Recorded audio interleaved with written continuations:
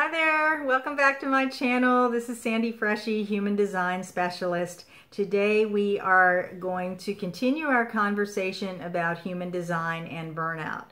And today's video is about generators and manifesting generators and how they can burn themselves out.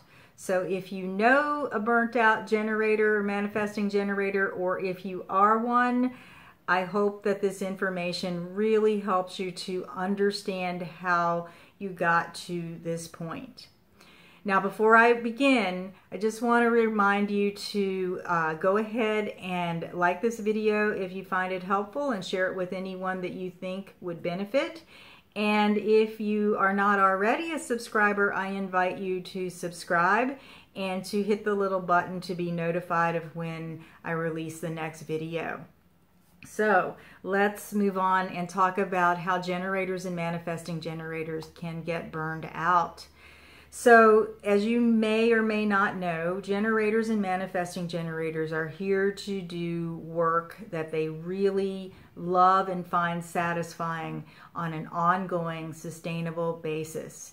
And when they can get that gut sacral motor under what they're doing, when it really gets their motor going, they can work and work and work. So one of the ways that generators and manifesting generators can get burned out is by really using that work energy towards something that they love, and ignoring the response to take a rest, and because they're so caught up in the work that is bringing them such satisfaction. So if you generators, manifesting generators, if you love your work, you may need to have someone ask you, is it time to take a rest from time to time, to see if your sacral responds with a positive yes or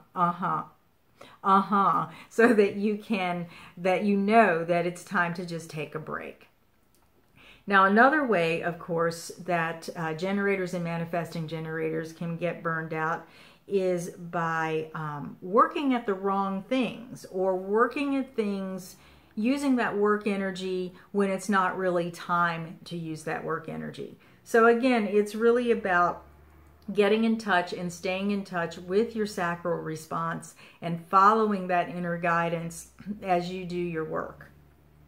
If you are stuck in a job that you really hate, if you are stuck in something that drags you down, if you ignored your response when you were hired for a job, or when you were looking at a job because you needed to pay the bills and it wasn't really something that was suited for you, you're using your work energy in a way that you're using your work energy in a way that really isn't fortifying you, isn't uplifting you, or recharging you. Because you have this kind of magical thing in your sacral motor that when you do the work that really gets it going and you get the proper rest, you can get up the next day and continue to work at it as long as your motor continues to go. So, but if you're working at the wrong things, it's really hard to get that motor going. And if you do get it going and you get it and you're using your work energy in that way, it's like you're kind of wasting your energy, and it's not feeding you the way that it's meant to feed you. And it's not regenerating you. So that's another way that you can get burned out. The third way is by initiating actions instead of waiting for things to respond to. Again, this is tied into your sacral response. So you're always, you never have to worry that nothing is going to come to you to respond to. There are always things coming to you to respond to, and you use that, you tap into your sacral response to get that or that yep and no if you're a manifesting generator, and that guides you toward the things that are really going to help you regenerate yourself, the activities that are going to help you regenerate yourself. So if you're coming at an activity, or you've started something on your own without a suggestion from another person, without some kind of tangible confirmation, then you're going to waste your work energy. And I see this a lot. I actually worked with a client not too long ago who's a generator, and she kind of connected the dots for herself in this respect, because she realized that she had a long history of initiating programs and workshops because she thought they were a great idea, and inside they kind of lit her up. But then when she went to do the work, she would toil and she would work and she would put these programs together, and no one would sign up, or very few people would. And by contrast, she had a workshop that was extremely successful, and she finally realized that people were actually asking her to teach this on this particular topic, and they were asking in a particular area of the country.